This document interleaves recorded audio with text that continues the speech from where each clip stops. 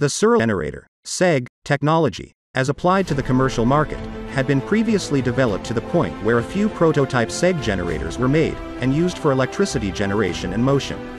Commercial interest at that time focused on the SEG's transport potential and, under commercial pressure to deliver a fully functional system, the original generators were used and lost in a series of vehicular propulsion experiments and demonstrations.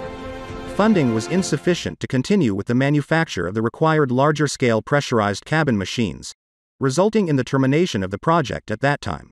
Although all the operating principles, precise proportions and weights of the required materials are known for 3 of the 4 required operating materials, the precise data of the original magnetic layer is uncertain. The objective of the current R&D program is to re-establish the original magnetic layer using modern and more efficient materials. Originally, the layered materials were constructed and magnetized by the now-defunct Midlands Electricity Board under the direction of John Searl.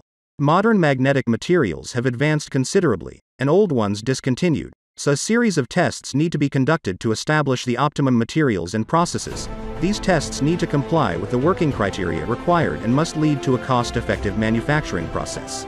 In recent times, SISRC has been re-establishing the original research.